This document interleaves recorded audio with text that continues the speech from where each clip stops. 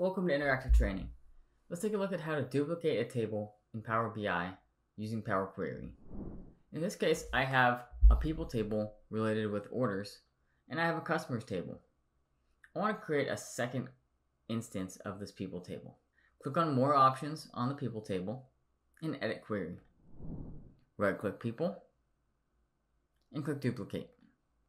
Now I have a second people table. There is one other option I'll mention.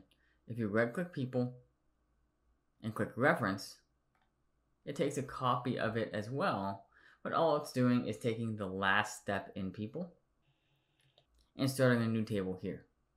Whereas this people table took all of the same steps from the first people as a copy.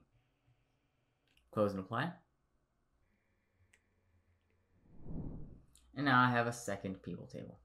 If you enjoyed this content, make sure to like and subscribe for more.